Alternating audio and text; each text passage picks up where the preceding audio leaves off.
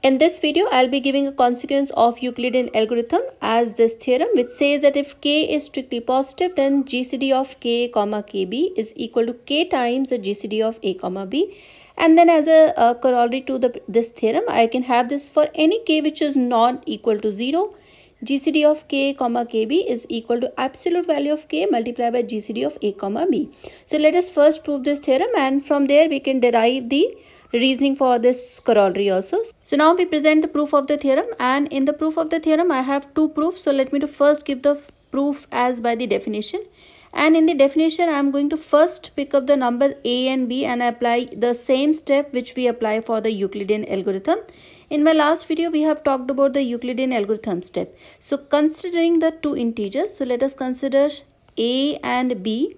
These are two integers such that a is greater than or equal to b, and we have also considered that b is strictly positive, and in this we have applied the Euclidean algorithm. So applying Euclidean algorithm, so we get the following step. And now looking at these steps of the Euclidean algorithm, and we know that this sequence is finite, so it's going to terminate because b, r1 up till so on, these are the integers, and hence we claim that in the Euclidean algorithm that the GCD of a comma b is equal to Rn. Now here I require the GCD of Ka and Kb. So I will multiply k on both sides. So I get this multiplying k on both sides. So this equation holds just following the previous step. So I'll call this whole previous step as star. So following the similar step we get this procedure. So multiplying k on both sides, and similarly in the remainder also this k comes. Now following the previous steps of the Euclidean algorithm, we directly see that this sequence of remainders, that is bk is greater than r1k and so on, this is finite and it is going to terminate. So we get GCD of ka and kb, which is here. These are the first two terms that we have selected, and we got the remainder as r and k.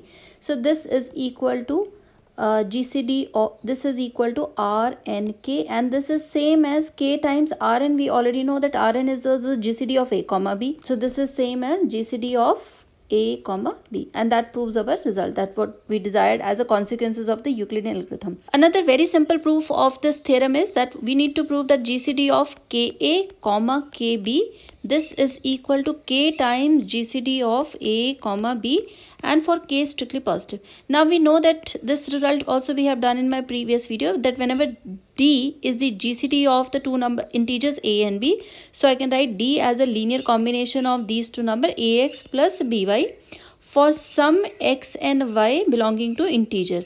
Now following this result we can write the left hand side as, let's say that d is the GCD of ka and kb. So that means I can write d as linear combination of this. So this is kax plus kby, and let's call this side GCD of a comma b. So let me to call d dash, this is the GCD of a comma b, and in the similar process I can write this also as a linear combination of something ax plus by for some x and y belonging to integer. So that means this is same as d times k ax plus by, and this result is exactly same as this. So this is same as d is equal to k into d dash. Now taking an example for this theorem, let's consider if I want to find the GCD of 12 and 30. So one way is that right with all divisors of 12 and divisors of 30, we find the largest one, or we apply the division algorithm on 12 and 30, or we can take the common from this 12 and 30. So here the common is 3. So inside we will have GCD of 4 and 10. And then again I can take a common from 4 and 10, so which is 2, and inside I will have GCD of 2 comma 5. So now we know there is nothing common. The GCD of 2 comma 5 is 1. They are relatively prime. So this is 6 into 1, and the GCD of 12 and 30 is 6. Now let us prove the corollary, and in the corollary we have considered that k is not equal to 0, and we want to show that GCD of k and kb is equal to absolute value of k, GCD of a comma b. In just the previous theorem we have shown that whenever k is positive, so we can write down the GCD of ka and kb, this is same as k times GCD of a comma b.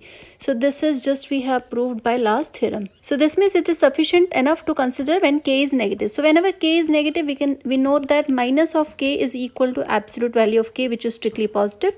So now we can write GCD of ak and bk. This is same as GCD of negative of these integers, that is minus ak minus bk.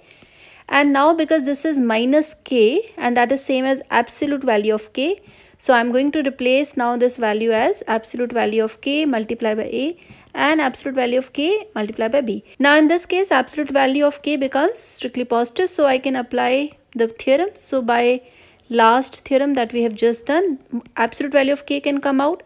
Inside we will have GCD of a and b, and that proves our corollary.